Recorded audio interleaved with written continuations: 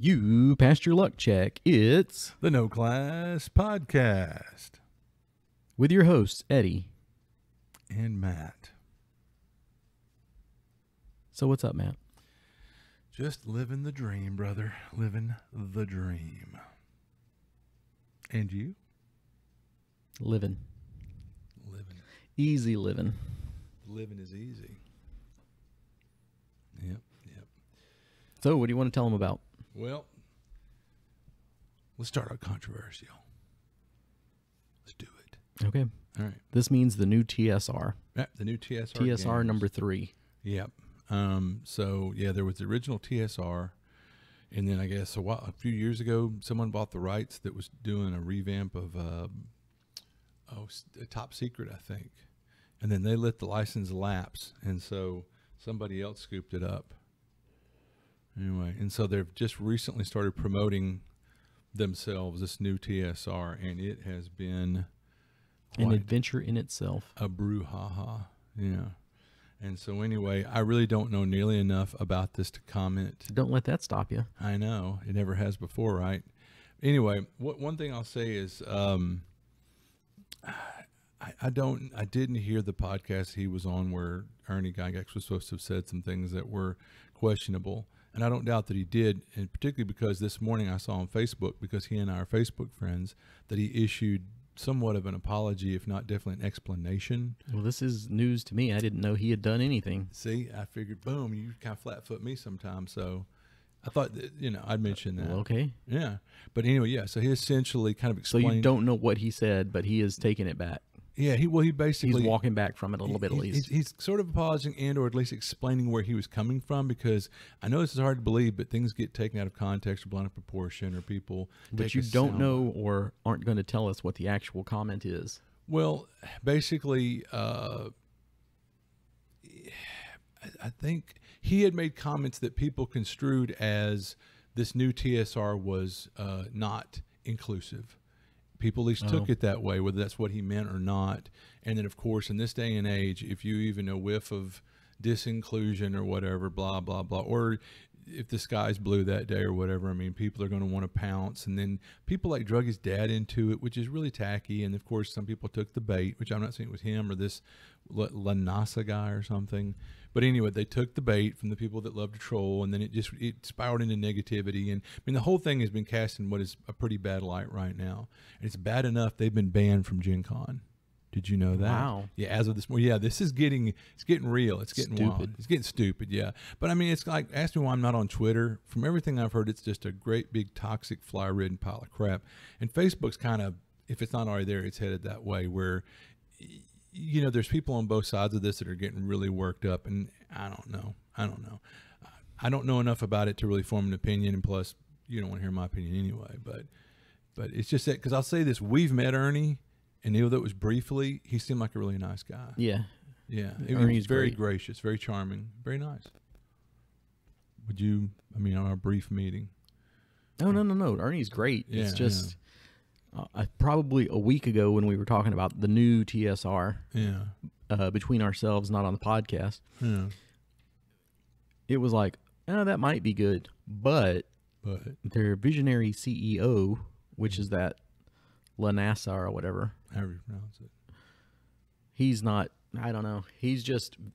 It doesn't matter what you say, he'll come at you, bro. Yeah. So it not like this was like we weren't being inclusive. It was like, hey, I'm not going to support your company until I actually start seeing you guys come out with products. Yeah. And then he would attack them and call people names. And that's just juvenile. So if you're starting a business and you're trying to sell stuff to people, maybe you should consider. Dial it he's no back. salesman. Yeah. That's for sure. Sure. And then it was like, how many people do you think play RPGs? Right. If you say there's 10 million people, And of that 10 million, and of that, how many of them that just play RPGs, how many of them play D&D? So, Yeah. okay, maybe 8 million or something. yeah. And then how many are These old are just schoolers? example numbers. But yeah, if you get down to like who plays old school OSR games, Mm-hmm. I don't think you'd have 1 million, but I could be wrong. But even if you did, okay, the first thing I'm going to do to introduce myself to you is insult you all. Yeah, well, that's Oof. dumb. And a lot of I don't know if this is part of it, but everything has to be, you know, political nowadays, and you have to pick a side, and it just gets Well, this tedious. is before it was political. Oh, sure. With no politics included. This guy was just a jerk. He's just a jerk. And no, I don't. Or I he don't, seems that way. I don't doubt it. I'll give him the benefit of the doubt, but he's a jerk. Yeah. And so what I'll say is, what's sad though is that people are throwing shade at like Ernie, and I will say he maybe deserves some of that because of some stuff he might have said on a podcast, but part of it is because he's included in with this guy lumped in. And also one of their first games this guy was touting was Giant Lands that James Ward did. But James Ward was quick to come out and distance himself from the guy, saying, "Hey, I did this work 2 years ago before." Slowly but surely, everybody is coming out and distancing themselves from this because Luke Gygax, the same, also said, "I'm not. Gary Kahn is not. No other Gygax except Ernie is involved with this." And even then, like I said, Ernie came out today with a statement, you know. So, I mean, yeah, it sounds like this guy is toxic probably, and everyone's distancing themselves from him. NTRPG Con has kicked him off the Facebook or blocked him, however you want to say it. And that says something, because there are people on there that are so freaking obnoxious that I've blocked them on Facebook because I'm tired of their spam and their just rambling bullshit or whatever. So, and they are the old school. Yeah. So I'm just saying, if this guy once you've annoyed those guys, if you burn all your bridges, if you've annoyed those guys where they banned you, you really have to be a shitbird. And you're really, I mean, if you wanted to go after people and say like 5th edition is the dumbest game, if you play 5th edition, you're dumb. Okay, if you're trying to sell OSR stuff, fine, you can do that. You've disenfranchised all your 5e people. They'll never buy anything from you, but at least you've kept your OSR crew.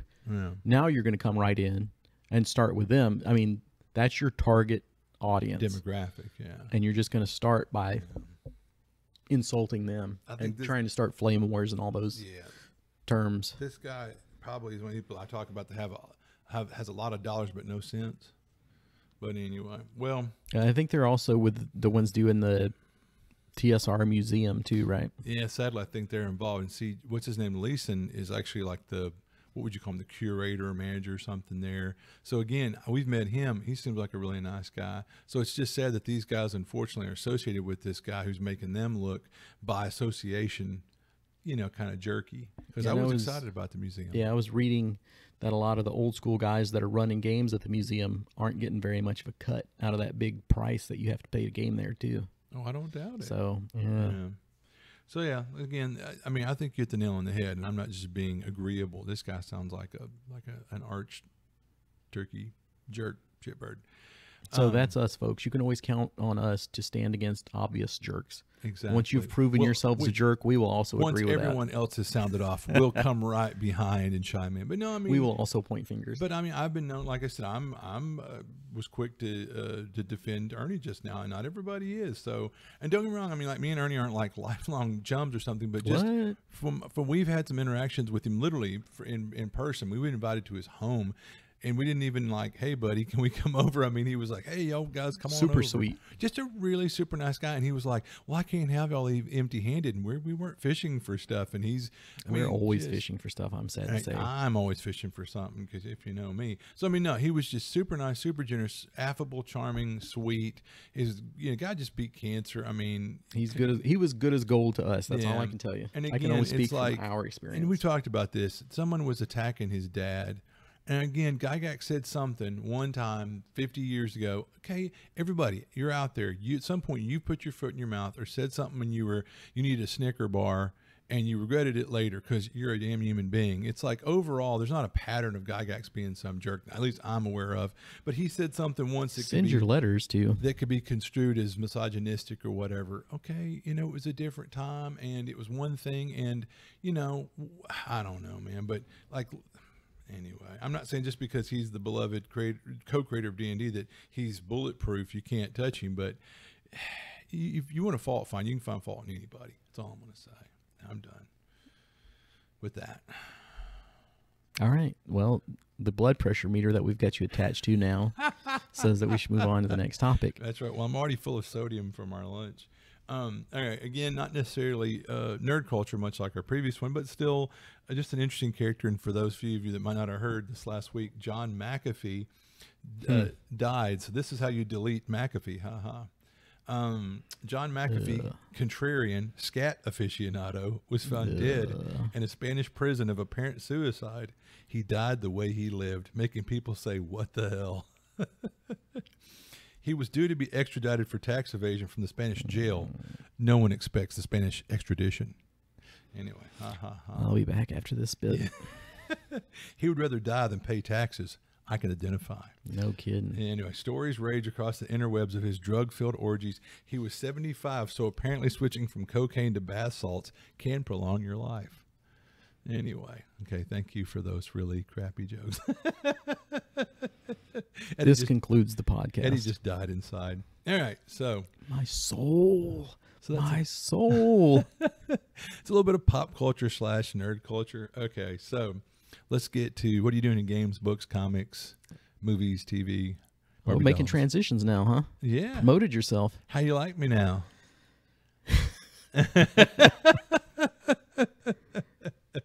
Sorry about your eardrums, folks. All right. I really don't have much in the pop culture thing. What about you? You dirty dog. Okay, I have a new comic. Bam, I'm putting it on you today. You're the comic guy. But I've started reading a comic called Coda. Are you familiar? Spell it. CODA. Oh, no. Yeah. It came out in 2018. It had a 12-issue run, which I love ones that's not still ongoing for 5 and 8 years, but just they did it and they're done. Kind of like what I liked about Headlopper. It seemed like it's like 4 issues a year. Anyway, it's by Simon Spurrier, who did The Spire and Godshaper. I thought you might know. I have no clue. Usually, I have no idea. Okay, he was acting impressed. He was just faking. And Mateus Bergara of Cannibal and Supergirl. Anyway, they present a broken fantasy world that's Mad Max meets The Lord of the Rings. In the aftermath of an apocalypse which wiped out nearly all magic from a once wondrous fantasy world, a former bard named Hum, so nicknamed because his standard reply is, he seeks a way to save the soul of his wife with nothing but a foul-tempered mutant unicorn, actually a pentacorn, and his wits to protect him. But he is unwillingly drawn into a brutal power struggle which will decide forever who rules the weird wasteland. Who rule Weird Wasteland? That's right. Who indeed. So anyway, I'm about 4 or 5 in. Sounds familiar. And I enjoyed the first 3 a great deal. And then number 4 and 5, I'm like, I don't know. So if you look at them, I'll be curious to see what you thought. It seemed like it loses momentum around 4. Like it's just a roller coaster ride the first, 3 or so there. And about 4 or 5, I'm like, I'm kind of fighting through it. Which, in case in point, I got to about 5. That was like a week ago, and I haven't picked it back up yet. So you think you'll finish it? I haven't even finished Headlopper yet, and I really liked Headlopper. I never had a lull with Headlopper, but I'm busy for one thing and trying to find. I've been reading Headlopper, so that's part of the reason I don't have anything new to tell you. That's cool, but I really haven't been reading all that many comics at the moment. I don't know. I don't know where I'm going. Yeah. But how far are you into Headlopper now? Jeez, I don't know. I'm at least a story arc ahead of you, which is 4 or 5 issues, I think. Yeah, so I'll have to catch up because, does it keep that momentum and pace? Has it lost anything that deep in? Yeah, it's still good. Cool. Well, that's good. And I think this might be, I'm going to finish this, but I want to go back and read Headlopper too. But they're not going anywhere. So, Nowhere. Any TV or movies that you got any? Did you watch some movies? Did you watch some bad movies for us? No. No. I was going to try to watch the new first episode of season 5 of Rick and Morty, but I tried to queue it up the other day, and my Hulu went weird. Or is it on Hulu yet? I don't think it's on Hulu yet. Well, then I can't watch it yet. It's on, the very first episode is still on YouTube. I checked it the other day. It's on YouTube. I'll check that out. So I've got a link on my Facebook. I didn't know it was on YouTube. Or just go search it on YouTube. Yeah, I have YouTube on the first episode was freaking great. That's a good sign. Opening up of last season, just to give you some reflections, some looks back, that first half of season 4 or whatever it was, there were some real stinky episodes in there. So this one I thought was really pretty good. Well, good. It was good. It was return to form, or however you want to say. Yeah. And then the back half of the last season was good too. No, the back half was It just didn't start off very well, and this one starts off with a bang, as they say. Well, that's good. Well, I know that you spoke well of it. Bradley spoke well of it, so that's why after that I went home that night and tried to watch it, and I didn't think about it being on YouTube, which is weird. So it's not on Hulu yet, but you can watch it on YouTube. Okay. Oh, because Adult Swim put it up. Okay, which is thoughtful of them. They want to give you that first one. First one's free. Set the hook. That way, if you've let your subscription lapse. Yeah, I think I might have to get Hulu Plus back again or whatever it is. Hulu Live. Ooh la la. Oh, yeah, so you can watch them day and night, a day of.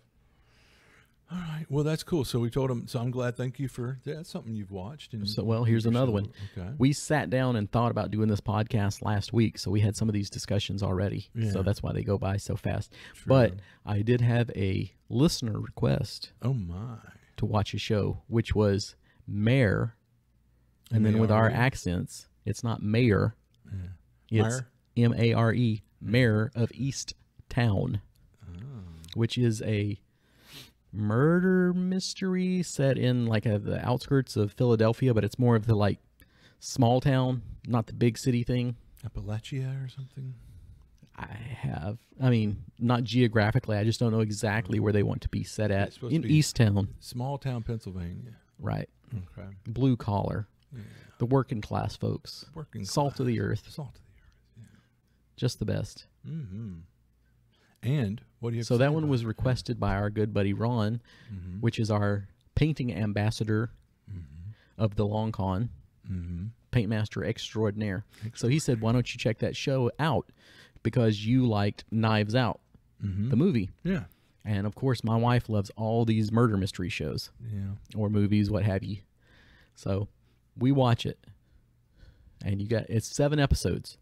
And you guys know me, if I start something, You're going to finish it. I got to finish it unless I get out early. Uh-huh. If I get out early enough, we're all good. But kind of like if I get past that halfway point, I got to keep going. So I sit there and watch the first episode with my wife. I said, that wasn't very good. Do you want to see another one? She's like, it wasn't very good either, but let's give it another episode. Sure. We give it another episode. And another. I can tell she has not enjoyed the show. Mm-hmm. I have not enjoyed the show. I said, can we stop? No. Let's watch another. Keep in mind, there's only 7. This is a version of a form of self-torture, but okay. Yeah. There's only 7 of them, and now we're hitting number 3. Wow.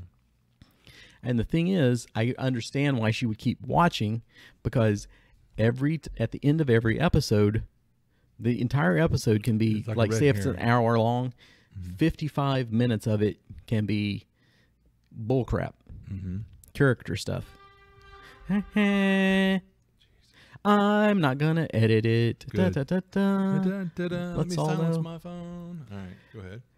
So, somewhere in this, I was saying something about we kept watching it. Oh, because if it was 55 minutes long, that in the last 5 minutes, it would be like, aha, so-and-so did the murder. Here is the irrefutable evidence. Boom, this whole thing is done. And in the first 5 minutes of the next episode, Is why they didn't do it. yeah. And then you go through an hour of that, and then the last 5 minutes, it's like, oh, this person did it, and here's the irrefutable evidence. So you kind of got hooked in like, oh, they caught the guy, but they hadn't. It's really not about a murder. This whole thing is more about the characters and how much you like them and getting to live in their world and that sort of thing. I hate these characters. I hate every single one of them. Which what would make the show better is like, well, they're aggravating me with this whole mystery thing, but at least the characters are interesting or likable. Sounds like every character has not Every one redeeming quality. single character. And every character that they mention or talk to or that you spend any time with is going to come back and have something that they did that's like, aha, it could be them. Mm-hmm. And then it isn't. But everybody, it's kind of like, well, they didn't go back and talk to the guy that ran the liquor store, so he's going to have to come up again at some point because you've seen him.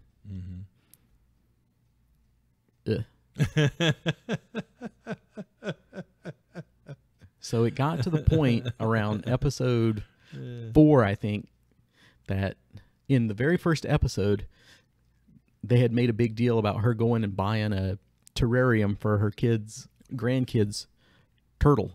And I turned to my wife and say, if the turtle doesn't turn out to be the murderer, this show will suck. Because this is the only way now that it can be any good is if the turtle is the murderer. Because I enjoy the murder turtle. And in the end, And in the end, was was the turtle. See, there you go. He was listening to loud rock music, Heavy metal, and singing "Goodbye Horses." Goodbye horse. Anyway, so highly unrecommended. I'm sorry, Ron. Give me another chance. Give me something else good to watch, and I'll try and give it a positive review. But that show, I didn't care for it. The critics love it, so you got that going for you. If you watch it and you like it, then you're in good company. So you're not a big fan. What about Jen? No, she hated it as well. Okay, good. She feels like I actually asked her if she would come on the podcast just so it wouldn't be me pooping all over this, so you'd have another point of view. But of course, she is too shy. Oh, but yeah, she hated it. But we had some good laughs sitting there mocking the show. There you go. See, you guys are your own little MS. We made our own entertainment. Yeah. That's good. As a couple, y'all have that. That's awesome. But I was going to say, this is, I guess I don't want to give you any spoilers in case you watch it, but there is one villain, and I knew immediately that he was the villain because he was blasting Judas Priest when they came in. Oh, gosh. It was like, he's listening to heavy metal. That's the arch sign of a bad guy. So, big Judas Priest fan. And like it was like, I don't know, one of the lesser like radio known where you wouldn't be like, oh my God, he was blasting out Slayer or Cannibal Corpse or something like that. He's playing like breaking the law. It's like he's playing the radio hits. I mean, come on, this is CBS level of evil villain or something. Was completely wasted. You know. So highly not recommended by me. Yeah. But if you hate yourself, check it out and let me know. Well, thanks for listening, Ron. We made a good run with you. Ron will probably slap me in the face the next time he sees me. I will pay good money if you will. But if you like murder mysteries, this is not necessarily it. There's just a murder that's going on around all this character-driven soap opera. Yeah, so it's more of like if you like a good soap opera with a little hint of mystery, you know. And it's kind of Game of Thrones-esque. Really? Where you're like, well, first we're going to follow this character. There's a lot of rape and murder? Yes.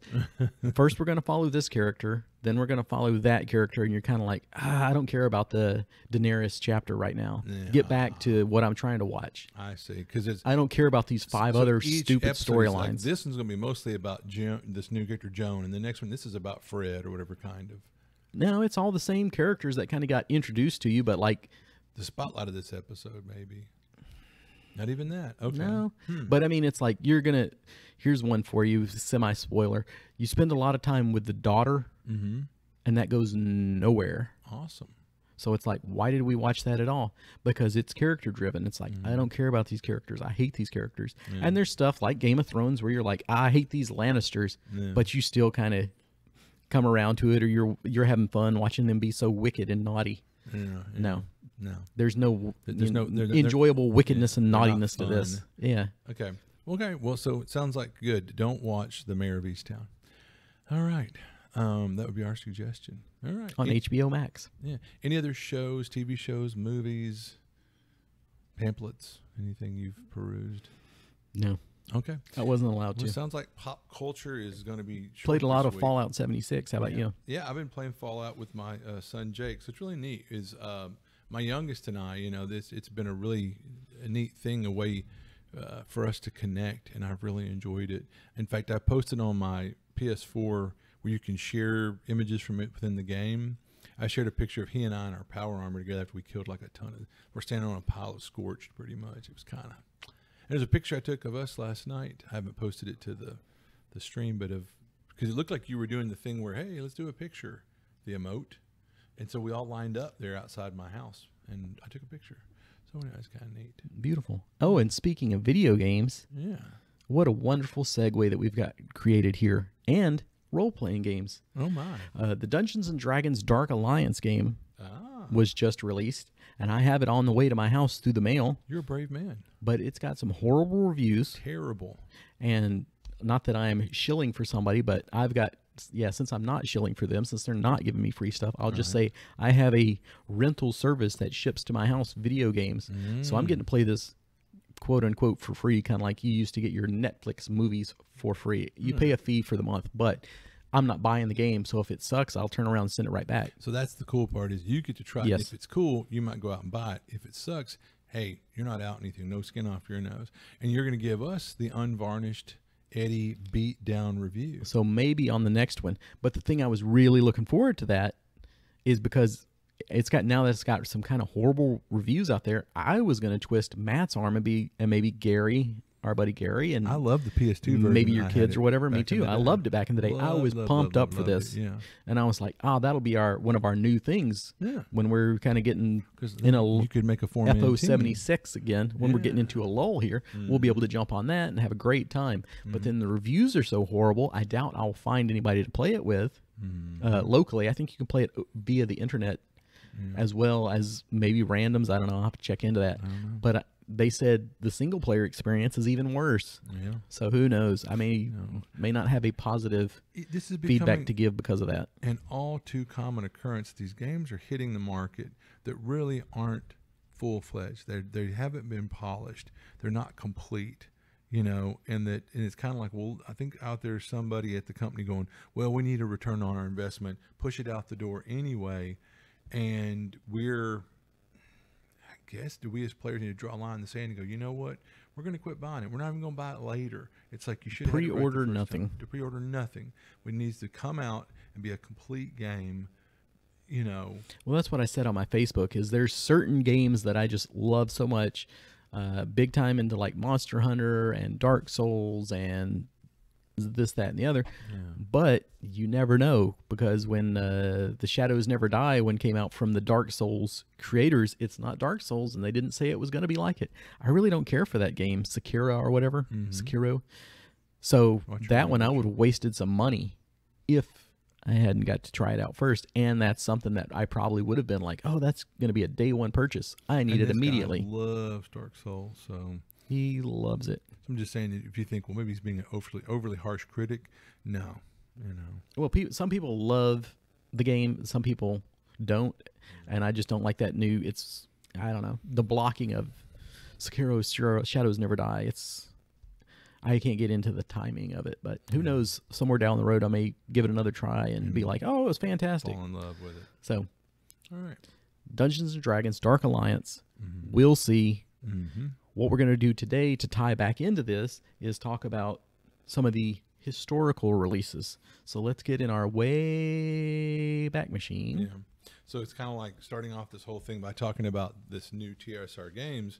We can go back to the original company that produced D&D, TSR, and then they licensed what would you call it? The principles, concepts of D&D to various gaming companies. You license the property. Yeah, right. And so actually, even though I think we're specifically going to talk about PC gaming. We're talking about all of it, and we're going to start with Pool of Radiance, the Gold Box series by SSI. That was not the very first D&D computer video game. All right, go ahead. What is it? Yeah, the first Dungeons & Dragons licensed games were made by Mattel for the Intellivision, not PC. So it's interesting to note, you would think maybe the very first ones were PC, but they only were kind of almost D&D in name only. So what year was that? Yeah, see? Yeah. Back it up. I know. That was the early 80s. Absolutely. Well, Pool of Radiance is 1988. Yep. And that's the gold box stuff. So. Yeah. And what age are you talking about? What's the 88 you said? Yeah. Yeah. So the first license for video games based on the Dungeons & Dragons rules were awarded to Strategic Simulations Incorporated, SSI, in 1987. After 10 different companies had applied. Oh, somebody's on Wikipedia. Yeah. SSI won the award primarily because of their broader vision and their experience in computerized wargaming. Okay, now the license was awarded, but they didn't make the game till 88. You're right. You are welcome. Yeah. And that game would be the Gold Box Pool of Radiance. Did you ever play it?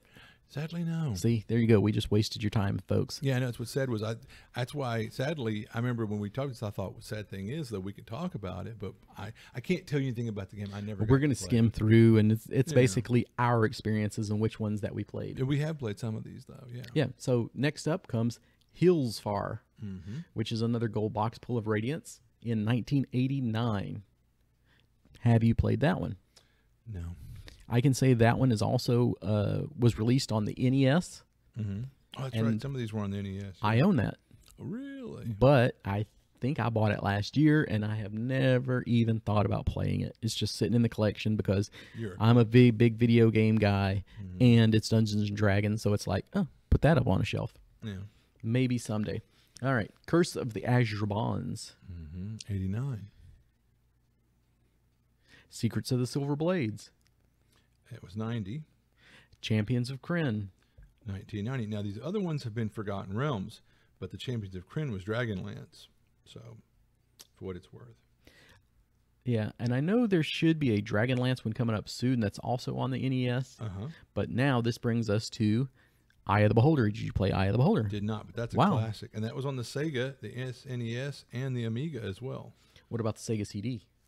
I see that, yeah. Yep. Here's where we read Wikipedia to you, folks. I know, it's awesome. But, yes, of course, I, having a Sega CD back in the day, did play Eye of the Beholder on that system. And? Fantastic. I love it. Cool. And this was by Westwood Studios, but so I guess SSI either subcontracted that, or is that a wing of SSI? But I noticed that on Wikipedia. Westwood? Yeah, Westwood. Oh, Westwood is a different one, and I think one of their claims to fame is Command and Conquer, Red Alert. Yeah, but the interesting and thing lots is, of other things. See, yeah, but SSI still held the license at this point, because if you'll notice, it jumps right back to SSI. Yeah, but Hills Far was also done by Westwood Studios. That's right. So it could have been a subcontract thing or all that. Or, whatever. Okay. But Eye of the Beholder, really good. It's a matter of, do you want to go back and play these third-person views where you're going through the maze, where you're actually in a dungeon? And I'm trying to think, I guess, would Doom be a good kind of example for our younger listeners? Yeah, because I'm trying to think of, if I mentioned Wizardry, remember the Wizardry series? Castle Wolfenstein, that would be the better example. Okay, yeah. So that's what was kind of hot at the time. And if you want to go back and play some of these and get that feel, that's a really good game. But this is back in the day where you had to stare at walls. Do you remember that in some of the older games, or did you play some of those that were that old? I did play some of those, yeah. So you'd be going through the dungeon, and you just come to a dead end, and you're like, I cannot figure out anywhere else to go in this place. So your character, your party, since you've got that point of view, is it? No, would it be third person or first person? It's first person. First person, yeah, my bad. So in that, so you're seeing like all the walls in the dungeon. So you have to go walk around this entire dungeon or what have you, looking at each and every tile, and either just pushing or looking to see if there's a little teeny tiny rock out of place that could be a button. Cursor over it or something. Yeah. But you have to find it. It's not glowing and shining in your face. Like nowadays, they would have something like that where eventually it's all like you've come back here 3 and 4 times. Let's throw you a bone. No, back then it was And if you wanted to heal, you had to rest in the dungeon. And you're going to get wandering monsters, right? You could potentially get wandering monsters depending on where you rest, and you had have enough food to do it, because I think you could starve to death during your rest. Yeah, wow, you just wake up dead. Huh? It's kind of like, how long do you want to rest for? Okay, I hope you had that much food because you're resting until you die or what have you. It's not like you wake up and go, there's no food. I'm famished or whatever, yeah. And then I guess next is Eye of the Beholder 2, The Legend of Dark Moon. Which I want to think that I have played that as well. But it's funny, it shows it is only home computer and Amiga. Yeah, so obviously I didn't play that on Sega CD, but at some point in time, probably in the mid-90s, I went back and played a lot of the later games. It might even be 2000 I went back and played some of them, but we'll see. Because we shall see. We'll discuss that. Some of these later and repackaged them and resold them. And then I guess next was Pools of Darkness, which was back to SSI again in 91. Well, we don't have to read the entire list since you're reading it over there too on your phone. Yeah. Where do you get to your next game that you played? Did you play Neverwinter Nights, the gold box edition? Boom. Yep. Neverwinter Nights. There you go. Did you play anything before that? No. And speaking of not reading every single one, Death Knights of Krynn, though, that one was really, I remember when that was like hot poop. People just went for that one. Seemed like I heard good buzz about that one. Yeah. Okay, so Neverwinter Nights, the Gold Box Edition. The Savage Frontier. Yeah, tell us all about it. What was just weird? It was AOL, Stormfront Studios, and SSI. So it's like AOL was involved. Yeah, it's just weird. It was the first multiplayer online role-playing game to display graphics and ran from 91 to 97 on AOL. So it was actually on AOL. So were you on AOL? Yes, I was on AOL. Yeah, definitely. You've got mail. But anyway, yeah, developer was Beyond Software, and then publisher was Strategic Simulations. So that must be before, like Westwood Studio maybe was the developer. And it was for DOS. It came out in 91. Yeah, I mean, it was okay. It was all right, you know. Thank you for the detailed review, Matt. You're welcome. This is why we don't let him do the video game segment, guys. Exactly right. What do you have to say, sir? I didn't play it. So well, then get out of here, man. Yeah. Well, what was it like? Was it first person, third person? Did it look like Diablo? Did it look like no? What? It was like it was like first person, and Okay. it was like you say, kind of going, through the dungeon step by step. But you could have multiple people in it. Absolutely. So you built a party. Did you have any of our notorious names from back then? Did you have like Gary or Alvin in your party? No. Did you ever party up? Could you play it solo? It was solo play. Yeah, but you could play it multiplayer. Well, you played it multiplayer, but you could play it on your home computer solo. Sure. Okay. So did you group up with people? No. Insightful. I know. All right, let's move on down the list Please. without reading them all. I think the next thing we'll get to is Dungeons and Dragons: Warriors of the Eternal Sun on the Sega Genesis. Yeah, we both played that one. All right. Yeah. So that one was a mix. And actually, did you know that was Mystara Hollow World? Yep. Okay. Which at the time, I didn't know nothing about that because this is 1992. And back to Westwood Studios, 92. But yeah, I remember I had the Sega, and I had that game because I was like, ooh, it's Dungeons and Dragons. But I remember when you were doing your home game, the premise that was completely ripped off from the world swallowed it up. I was thinking, hey, that sounds familiar. And later on, you could find, oh yeah, I took that concept from. I was very open about it. Why not steal it? Yeah, no, I mean, steal with both hands. It's a great opening. It really is. I love the shaking screen and whatever, right in the middle of the hobgoblin attack. But that one, you have a top-down view of the party when you're on the exploration world map. What do they call that? Isometric night. There's a term for it, but yeah, not quite top down. It kind of from the top but down to one side, kind of. There's a term. I don't know that one because I don't know, Diablo maybe. Yeah, which is a term that I can't think of because actual but top I down would be bird's eye view, but there's not isometric, but ISO something or another. But anyway, but that one almost is a little bit more so because if I'm remembering it correctly, they were pretty flat looking. Yeah, when you got your view. True, yeah, but it was for its time, and on the Sega, it was fun. I had a lot of fun. And then when you were actually in the dungeon, you were back to the first person, staring at the stone walls, and so it had a lot in common with Eye of the Beholder. So, if I had to recommend out of those two for you going back, well, obviously it'd probably be a lot easier for you to get your hands on Eye of the Beholder. But with emulators, you could probably do Warriors of the Eternal Sun fairly easily. Yeah, but there's some sites online where you can play some of these old games. Oh yeah. Through emulators online. But both Eye of the Beholder and Warriors of the Eternal Sun, both those are really fantastic. Yeah. And if you can go back and play those games, which I don't know if people can now, just probably. But like I said, having to go through, it's like going back and playing a first edition game now. If you started in 5th or something, you'd be like, right, that was fun back then. Yeah, it was. But there's definitely ones now where I'm like, I don't know if I would go back and visit it just because I don't want to do that. Right. And doing your own mapping. Yeah. Sitting there with your paper so you can draw out where you're going in a video game. All right. Not my idea of fun. Let's see. I didn't play a lot of these. I believe I played Eye of the Beholder 3 Assault on Myth Draenor. Oh, my. Which, pretty much the same Eye of the Beholder gameplay. Again, it was pretty good. And that brings us all the way up to 1993. All right. Did you play any of these following games? No. I, of course, played Ravenloft Strahd's Possession. Duh. and that's when the seed was planted. No. Oh. I did not play it in 1994. There was, like you said, there was a re-release at some point, which is probably going to be closer to 2000. And that's where I went back and played a bunch of these. But I did play Ravenloft, Strahd's Possession. I can't remember if I played the Aliquidum Genie's Curse.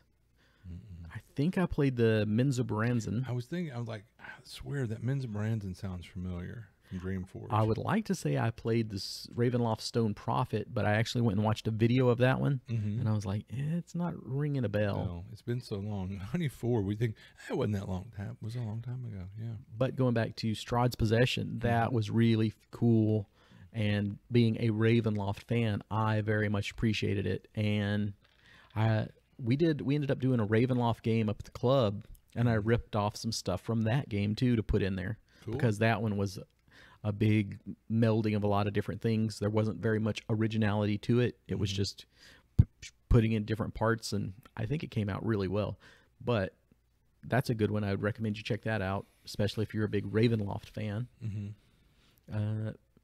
Deathkeep. Nothing for that? No. Dark Suns Online. No, sir. Descent to Undermount. No. Now, I could be wrong, but I don't think I am. We'd have to look up when Diablo came out.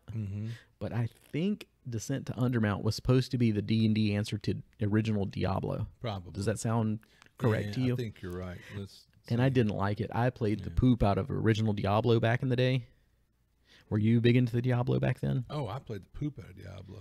But I think Descent to Undermount was supposed to be their answer, and it just didn't catch for me. I can't tell you why. So anyway, do you remember the game Descent that was hot stuff around that time? So it's so the Descent to Undermountain, the Descent part of the name refers to the game's use of the 3D rendering engine from the 1995 game Descent.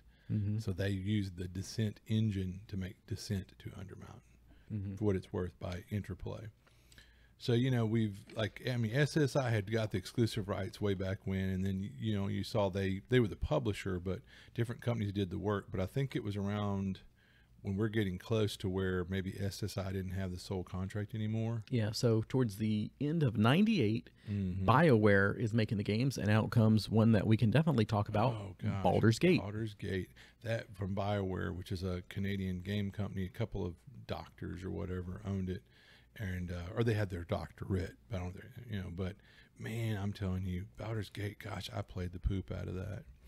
And then I want to think a lot of these games that we're fixing to talk about were reissued not too long ago by Beamdog, which is a company that they got the rights to them, and they now it's called like Baldur's Gate. What's the term they use? Enhanced or whatever. All these are called whatever they were called before. Enhanced edition. The enhanced edition. And so I don't know, a bunch of these that we're going to be talking about, you can get your hands on and play them on a modern PC without having to have an emulator. But I'm gonna tell you, like, I remember when we first met Cody, I think we had just started replaying. Wasn't it the Baldur's Gate Enhanced or whatever that were by Beamdog? It was one of these, and we told Cody it was Neverwinter. It might have been. It was Baldur's Gate or Neverwinter. Those two really stand out in my mind as some of the best PC gaming I just ever did. But it was one of these that they had done the enhanced version. We told Cody about it, and I remember he seemed to enjoy it. But did you know that they're isometric games that utilize an isometric point of view? Some examples would be StarCraft, Diablo, Torchlight, Bastion. A camera that looks at the world with a 45-degree angle of rotation from an overhead perspective. That's what you were talking about earlier. Isometric, yeah, thank you. Yeah, see, so that is, because there's first person, third person, isometric, yeah. So it's that kind of top down but tilted back at a 40 degree. Yeah. All right, so I'm at Baldur's Gate. BioWare at this point came along, and man, they really... That was a massive leap forward, and I think that was under second edition rules. That's probably the first one that was under second edition rules. Yeah. Because this was around this came out in November 30th, 1998, and it used a brand new engine, the Infinity engine, which was something that the BioWare had came up with. And so it was Baldur's Gate was Forgotten Realms, obviously Baldur's Gate. I mean, if you know your lore. And man, that was just such a phenomenal game. Yeah, it was a massive leap forward in just RPGs in general. I had a lot of fun. Did you play the Tales of the Sword Coast expansion? Oh, I played all the expansions. Absolutely. One of the cool things about that was that people could make so many different expansions for it on their own. So you could be like, oh, did you play this such and such mod or what have you? And there were so many good freaking, and probably just lost to the sands of time now. Yeah. So this is what I was getting at. So before, like SSI, we mentioned SSI was the publisher, but then it was like Westwood or whoever, DreamWorks or Realm or something Was the one that actually made did the it. work. So this is where Black Isle Studios, and again, Black Isle Studios was doing some amazing stuff. So sure, Bioware was the publisher, but Black Isle Studios, they were both developers here. Well, Black Isle gets to put out the game, and actually when it gets to Planescape Torment. Yeah, so I will say, I'm moving back to the publisher now is Interplay. The developers were Bioware and Black Isle. Anyway, okay, sorry. So there you go. But man, yeah, love these games. Okay, Planescape Torment. Planescape Torment. And here's so it's crazy. I played Baldur's Gate, Tales of the Sword Coast. I never got to play Planescape Torment, and this is really that planted the seed for a lot of people that fell in love with Planescape. You know, the city of doors. Or I really don't like Planescape, but I love this game, Planescape Torment. Which one was? And I love you had that was where these games really set themselves apart. And I'm glad that we're talking because I'm sparking. Like, let me tell you reasons. We can say we liked it, but why did we like it? The NPCs that went with you had character. Right. If it was brilliant. Like if you did something bad, certain characters would break away from you. If you did good things, certain characters would break away from you because you had evil characters that could join you. And so they were really rich. They had character. Well, I'm smiling because I can't remember their names right now, but I remember there was an evil wizard and an evil rogue that would join you. I think in Baldur's Gate. Absolutely, and he would be like, I can't remember what that little character's name was, but the wizard would be if the thief got killed. Montagon or something. Yeah, he'd be like, Montagon, I never cared for you. when he would die, he'd exactly. Be like, yeah, he's evil. He just threw him to the freaking wolves. But I love everybody ever played a damn halfling, played him as a kinder, even before kinders were a thing, or happy-go-lucky little sweetie pies, or what? Yeah, it's coming out in Cats and Dogs. But anyway, I love that this little halfling. No, he was evil, and so wow, this is coming on kind of hard and fast. But anyway, the halfling. Like they have different things they would say, like preset recordings for like when you do this. Like if you would tell the halfling to do something, he'd be like, "Sleep lightly, Taskmaster." Or when he would charge into battle, he'd be like, "Let the rivers run red." And you're like, "What halfling says that?" But he was an evil halfling rogue. Evil, very evil. And the wizard was, but they were both Zents. I mean, they were like from a realm that's supposed to be. Anyway, yeah. So no, the NPCs had a lot of character. Yeah, and that's probably the big leap forward too, is that instead of all your party members are basically you, like in Eye of the Beholder, it's more of a tactical game. You're just assigning them. You know, your character should be like, I'm not doing that. Or if you do this, this is how I react to it. Or can I speak to you for a minute? Yeah. And you'd have little side adventures just off that NP or that character that's with you. And you would see, like we talked about, if like say if you went to include this one character in the party NPC, about the time you didn't get any warning. After you did, this one character would go, if you're going to run with this guy, I'm not. They would leave the party. Like when you'd rest, it'd go during the night while you were resting. The ranger left your party because he's not going to be in a party with this scumbag or whatever. So that was really that was groundbreaking. You know, yeah. Oh, and some weird books when you talk about Baldur's Gate. Did you ever read that? Yeah. They had some novelizations of the game. Yeah. And talking about like Planescape though, I want to think like because it was a Planescape, so they had to really kind of make it extra weird or quirky because it was like one of your companions was a floating skull. Yep. Wasn't it? Yeah. Yeah. What are those called? Floating skulls? No, you guys just fought one the other day. Oh. Is it a? It's almost like a flame skull or something like that. But it's just trippy to think you'd have one of those as a traveling companion. Well, that's because it's Planescape. Planescape. You had a succubus as a traveling companion. And, your character could not die. He would always keep coming back because he's in the Planescape, and pretty much all the afterlives or whatever knew not to take you. Your soul couldn't go. Oh, wow. So you just had to solve the mystery. It's also a game that you could beat on Pacifist. Oh, wow. If you had enough charisma and all that, you could talk your way out of every battle. Wow. Now, I tried that. I never got anywhere with it, not even close, but it can be done. Interesting. So definitely check out Planescape Torment. And again, that's got the remastered edition or enhanced edition, as they're called. Yeah, from Beamdog. Icewind Dale. Sadly, I don't think I ever got to play this one. Come on, man. But I've heard some really good things about it. I want to say It was, you know. Jackson was telling me he was playing it the other day, and he really enjoyed it. Yeah. But that's one that I didn't really like because it was more Hack and slash. hack and slash. It was more to the not as much interplay from the other characters. So I didn't care for Icewind Dale. But I know there are people that love it, and probably people looking for a more Diablo-esque experience in it. Now, all these games took place in Forgotten Realms, and this one was Except for Planescape. Well, yeah, because exactly, but still, that kind of segues in with all that kind of Forgotten Realms stuff. But yeah, it's Planescape, and these go back and forth between Black Isle Studios and BioWare, but I think they were working together. And Icewind Dale came out June 20th, so 2000. So it came out around this time. Wow, 21 years ago. Man, where does the time go? All right, so next is Baldur's Gate 2: Shadows of Amn. Yep, more of the same. Fantastic. Fantastic. It built on it, and could it have been better than the first one? Possibly. We'll see. One of the takeaways from this that I really loved was, in old school first in D&D, at like 10th level, 9th or 10th level, you became that was your named level. And you know what I'm getting at, we're used to in the player's handbook, they had like, at first level, you're, a warrior, then you're a myrmidon, then you're a gladiator, whatever. And then like at level 9th or 10th, you're a fighter lord or whatever, or something like that. Anyway, but it's kind of like, again, in that game, it was cool is as you were playing it, you eventually got a chance where like if you push one character count forward as your, like whatever your primary character, because you had the NPCs that traveled with you.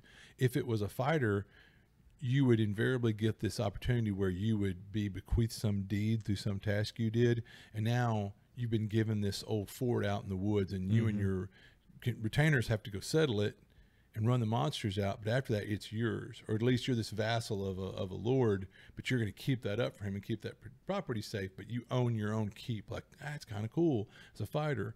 Or if you're the wizard, at one point this sphere from another dimension just suddenly appears in the middle of town and wipes out just blocks and blocks of the town, and you're sent by the local constabulary or leader of the town, whatever, to go figure out what happened. What is this sphere? Where did it come from?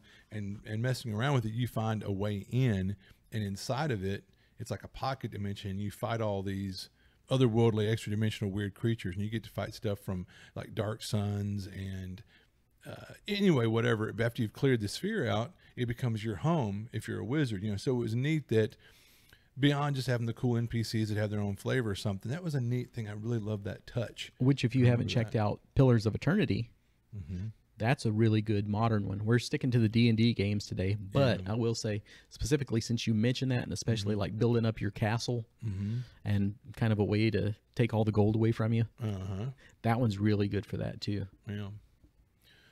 So that was Baldur's Gate: Shadow of Amn, and then there's Icewind Dale: Heart of Winter. Didn't play it. I wasn't that big into Icewind Dale. So why would you get the expansion?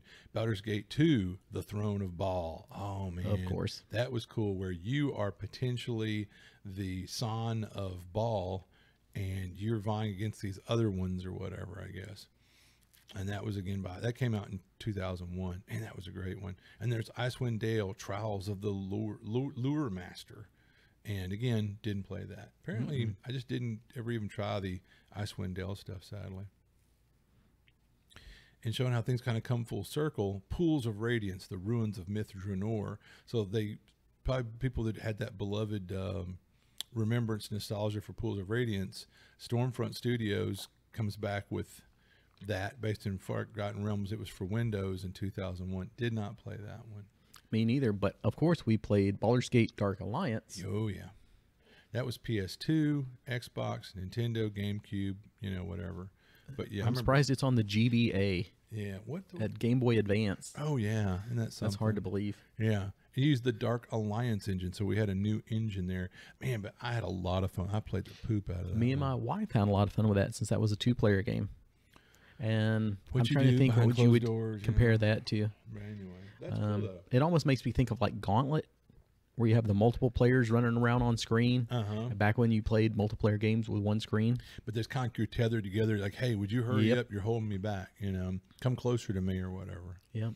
So that one was a lot of fun, and that's more of an arcade style experience. Here it comes. Here it comes. The Mac Daddy. The big dog.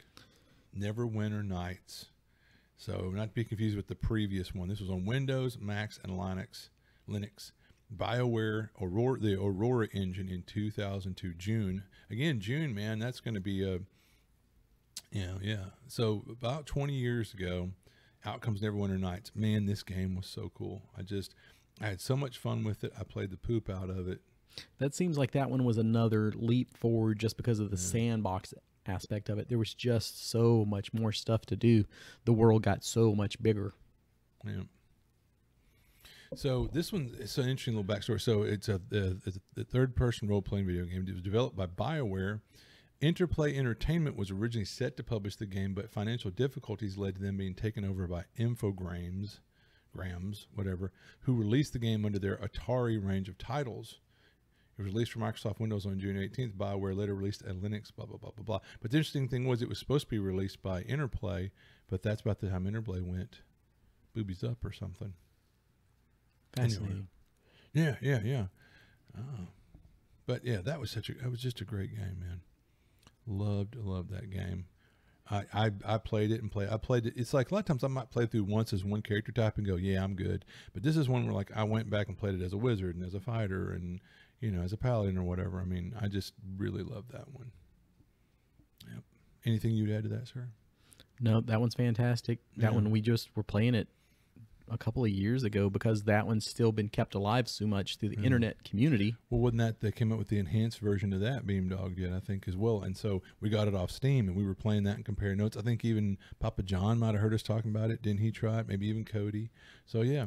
Well, what was the one that we were all playing online for a while? That was under Neverwinter Enhanced, wasn't it? Yeah, because Neverwinter was already a great game. On top of that, they released the engine in a capacity where players could build their own mods and worlds. So there's so many communities and worlds out there that, even if you've played through the game a million times, there's more to do. Yeah, go get your hands on the base game, and you can find so many free mods for it. I played some. In fact, here's what's neat. There were some of these mods that were so well done by some of the people that the company offered. I mean, one guy, I remember, a job. He's like, your mod's so good and the story's so good, we're calling you up to the big leagues. As your programming is so good and your storytelling is so good, So, yeah. We're an hour in and we still have about 20 years worth of games to cover. So we need to speed up. It's just stuff that we know we've played, but that's definitely, we had to mention. I wanted to get to Neverwinter Nights. And honestly, after that. Temple of Elemental Evil in 2003. Yeah. Did you play that one? No. I played that one. Papa John played it since you mentioned it. That was a good way to actually get to play through the Temple of Elemental Evil because who's ever going to sit down and get to run the whole thing? It's just really difficult. So that one I recommend to you too. And I'm tickled to see one thing as I'm looking at the screen here. Finally, some games based in Greyhawk because I'm an old Greyhawker. I mean, I have no ill will towards Forgotten Realms, but Greyhawk is my kind of touchstone to when I first got into D&D. So there's a number of titles here: Dungeons and Dragons, Heroes, Temple of Elemental. Those take place specifically in Greyhawk. So anyway, after that, Dark Alliance 2. Yep, I see that. More of the same. Another good game. Yep, good stuff. I skipped a bunch of that. Dungeons and Dragons Online.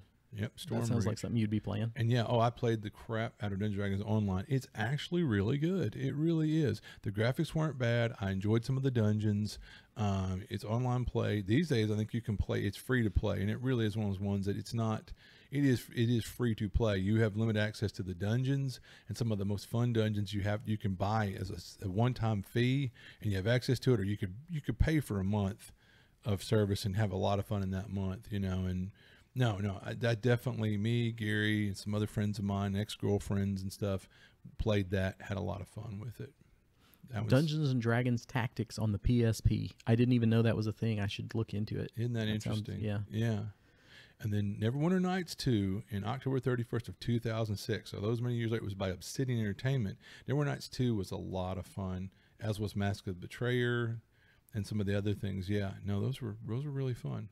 I don't remember playing it, so Yeah, no, Neverwinter Nights 2 was good. It was good. Or maybe was that the one that had the engine where you could build on it. Anyway, regardless, all anything that's pretty much says Neverwinter Nights, you know, pretty much good stuff. All right, now we're getting into the enhanced editions. Oh my. Yeah. And so I mean it's just kind of more of the same, you know. Well, this 20 years is speeding by. Yeah, it is. Yeah.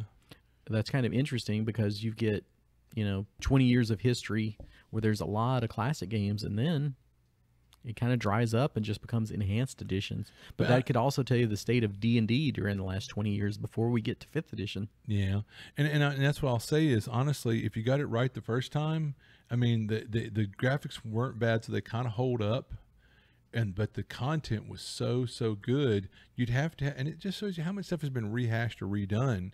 Because honestly, I mean, that stuff that BioWare and Black Isle did was so good. Mm-hmm. Just reissue it where it runs on current computers and keep on trucking. I mean, you know. Yeah. And if you want to get the really old school, like Gold Box and Eye of the Beholder feel, and you don't want to dig those up, there's also the Legend of Grim Rock series, which is in the same vein, kind of the classic old school D&D games. So check that out if you were interested in some of these, but you don't want to try and track them down. So, like I said, that brings us to the enhanced editions, and then Baldur's Gate 3, which I don't think either one of us have played. Have not, no. And that's why haven't you played it? Because it's TBA. No, there's early access right now, though. Oh. Because Cody and Sean, I think, have already played through it, at least. That's true, and they were raving about it. A lot of times I don't want to do that when it's like, let me know when it's done. I'll say this. In the day, I would vie and do the thing where you kind of tell them your pedigree, and I'd get picked to be a beta tester, but invariably I'd play the game, and I'm the guy that's like, I'm generally going to submit bugs and stuff like that, where someone just want to, I'm playing for free or something. But many a time I would be so let down by the beta, you need to be that guy in the back of your head, remember this is beta. And then I'd go, ugh, this is awful. Well, no, it's in beta. And then so I'd be put off. And then later on, the full product come out, and I'd hear, oh, it's brilliant. I'd go, it's probably, no, it sucks. I played it. Well, you played it in beta. Now you've got the full polished product. Oh, it's great. You know. So no, I'm kind of like, call me when you got it done, you got it out, and then I'll play. You know, that's where I am anymore. But here's Dungeons and Dragons Dark Alliance, Baldur's Gate, Forgotten Realms PC console on, how do you pronounce that? Games, TUQUE. Anyway, 2021, so that's due to be out anytime now. That's what we were talking about earlier. Oh, Dark Alliance is out now. Oh, it is out. Okay. Yeah, it's on the way to my house. Oh yeah, but what's the game? Oh no. Yeah, I can't pronounce that. But 2Q. But there were other games that were put out, but they didn't use the actual game mechanics. They just simply had the name. And that was, like I said, back in 1981. So I did say in the early 80s. That's when the Dungeons and Dragons computer fantasy game came out for like Mattel.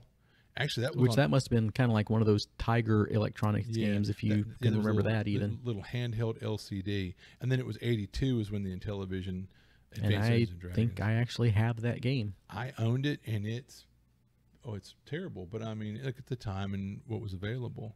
And here's interesting. Apple II has Dungeon! ! Kind of like the board game, I guess. Mm-hmm. I've got Heroes of the Lance, I'm pretty sure, for the NES. Yeah. U.S. Gold. Dragon. Yeah. Anyway. But yeah, man. So there's been a lot of stuff. I mean, gosh, this list goes on of stuff that doesn't actually use the game. Iron and Blood, the Warriors of Ravenloft. Do you remember that one? No. That was around the time of the Mortal Kombat Street Fighter craze. Sure. So that's where they tried to get their cut of that. Yeah. But they slapped D&D on it, figuring the people that might buy it because it's D&D, not because they want to play a fighter. Yeah. And then there's Lords of Waterdeep in 2014. Interesting. I wonder if that's, I don't know, iOS, Android Play Deck. And then Dungeons and Dragons Dice Adventures is to be announced, soft launch or something. I don't know. Weird. But yeah, so there's a lot. I mean, there's a lot for your iOS and Android device. Yeah, and then there's a list online. Neverwinter Nights, Savage Frontier, Forgotten Realms. That was DOS. That was DOS back in '91 from Storefront. So there's been an online presence all the way back to '91 for D&D as an online game. Dark Sun Online '96. If you had AOL. Yeah. Dungeons and Dragons Online from Turbine. Yeah, and that's the one I've played. A lot of fun. Dungeons and Dragons Tiny Adventures. came out in 2008 for Facebook. Okay, never played that. Heroes of Neverwinter came out in 2011. Again, Forgotten Realms, Facebook. Neverwinter. That one came out in what was that? 2013 from Cryptic Studios, and finally Warriors of Waterdeep came out in 2018 for Android and iOS. So those some of them have been phone games or something. But now I'll tell you that honestly, give Dungeons and Dragons Online a whirl. I had a lot of fun with it, man. I had a lot of fun. One of the things that we didn't talk about with these games too that was different than others is a lot of them you could import characters. Oh yeah. Like once you played Baldur's Gate 1, you could bring him into 2. But they even did that back in the day for some of the like Eye of the Beholders. Really? So yeah, cool. Way back in the day, you got to roll up your character, and I think you could keep rolling until you were satisfied with your stats after you had cheated enough. Oh yeah. Oh, I remember all that crap. And then you could actually carry your characters forward, which is something I miss now in the days of, part 1, 2, and 3 of games. You get the trilogies, but you don't get to start with all your gear. And I mean, like say Dark Souls, for example, you don't get to carry those over because those aren't in order. They're not in sequence for something that's going on. But one thing I love is back in the early days of some of these games, it was more the advance of the computers were a thing and the internet was a thing, but the internet was in its infancy. So there wasn't all these millions of cheater sites with Easter eggs and all that stuff. But it was cool how some things would get shared around and knowledge, or you found something or your buddy found it would tell you about it. But I think the people that made Baldur's Gate, the designers wanted to be able to they even knew in early D&D, and it's based off 2nd edition D&D rules, you have so few spells and it sucks playing a wizard. It's like, God, I want some more castings.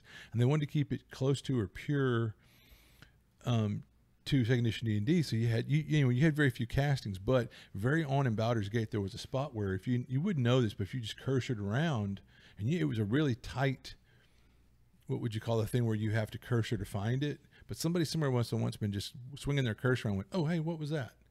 And then there's a ring you can find, and it's on the grounds on this, but if you found it, it was a ring of wizardry. A ring of wizardry. You could essentially have it like level 2 or 3. Well, you slap that on, and suddenly your number of spell slots for like first, second level spells doubles. So it's like, it doesn't suck as much to be a low level wizard. And so the idea was, I think there was some cheater thing where you could take that character that just got that ring and reload it, and then go get that into a new game, go get that ring again, and now you could have 1 ring per hand. At first level, you might have 6, 7 magic missiles. Now you're cooking, Yeah, really. But I remember now, if that was in a game, everyone would know about it day one. But back then, not everybody knew that. But I found out about it and was like, hot dog, so. Yeah, that's probably around the time when all the game facts and stuff kind of getting into the early to mid 90s, when you could just go and print out all the cheat stuff too. Here's the complete guide. And some of those games, you needed it. You need that guide. I'm never in a million years going to find that one tile through this whole dungeon that I need to press on. Or you're not going to find the really super cool item that's going to make your life fantastic, like that Wing of Wizardry without it. Yeah. And so it's like you say, it's neat how that became like a whole cottage industry where there's companies that their whole thing was building these game guides, Yeah, but it's interesting that you can kind of have a 5th edition D&D experience right now with the Baldur's Gate 3. But if you want to go back to the old days and see how that was too, just like pulling out your 1st edition books or the Osric books, you can pull out those old gold box games or Legend of Grimrock and see what it was like. And I want to think, now what we used to call fun. Didn't some of these latter games eventually use 3.5 D&D, or am I crazy? Oh, yeah. I think the second Neverwinter used 3.5 rules. So again, if you like 3.5, great. If you don't, maybe not. But if you were like, well, I wouldn't mind a taste to see what 3.5 was like, go play that Neverwinter 2. The real question is, the one that everybody says is the most video game MMO-like, 4th edition. Was there a game that actually used 4th edition rules? Probably, but I don't know what it was off the top of my head. No, me either. And it's kind of ironic. That was one that people say, is the most like a video game, and there wasn't a game that would have been the easiest one to emulate as a game. So it's kind of funny. But yeah, definitely, like I said, pound per pound, Neverwinter Nights, best money I ever spent on a video game, because I played that through so many times. My X5 played it through so many times. And then when I discovered there's a place called Neverwinter Vault, that was what it's called. and it had all these freebie mods you could play that added more hours of content for just free mods. And there was a ton of them. They're still out there. I think there's one for Neverwinter Nights 1 and 2, I think maybe. But anyway, but also that's where people have made whole gaming worlds, like little online. And we played on one of those for me, you, and Gary for, what was it, 3, 4, 5 months? I mean, we got, and it was free. And we had a ton of fun, but we finally got really high level and it just kind of bogged down and got stupid. It got really hard. Well, that too. It kept up with you when you're like, yay, I can smoke everything. No. They would show you, no, you can't. But it was neat because I can remember Eddie would be, here at home, doing his chores, doing everything. But I'd be at work. I'd get home in the evening. He'd go, hey, just here's a heads up text. The next part of the riddle is, Dark Knight or something. But this guy in this world, to unleash unlock these nodes in the world that let you progress your character and do certain things, you had to figure out the answer to the riddle or whatever, and this guy was over here cracking the code, of each of these nodes, and we'd find the locations of them, exploring around. It was saved you a little time. Absolutely. You could go right back into the meat of it. Yeah, I appreciate it. I'd go home from work and boom, I'm on to the next node. But I'm just saying, think how we're talking about this now, how much fun me, him, and Gary had. I mean, he developed some character skills where he could craft magic items or something. And Gary's always the crafter. Yeah, we're glad that this guy's breaking the codes and Gary was crafting all the cool gear for us. And then again, this was completely free content. Yep. Yeah, and so there's some of these ongoing game worlds that people have kept going for years. There's a number of them. Yeah, there's a lot of this that you can get for it's dirt free. cheap, and just have an unfathomable amount of time of entertainment. Because you can still get your hands on the game, the Neverwinter Nights 2 game from Steam or somewhere. So go buy it, download it really dirt cheap. I had the base game with the 4 expansions it had for like $9.99, and then you can go play on these free worlds and also the base game story is a lot of fun. Yeah, so one of the best ones. Yeah, definitely worth your time. And if you never played them, you're welcome. So yeah, this is where you can give us a bunch of feedback. Yeah. So what was the first D&D game that you played? What's your favorite game? Are you looking forward to the new Dark Alliance? Have you played that? Does it stink? Is it great? You intend to play it? Yeah. All right. Well, thanks, everybody. We appreciate y'all, as usual, for listening. And I can tell by the clock on the wall, we're all out of hit points.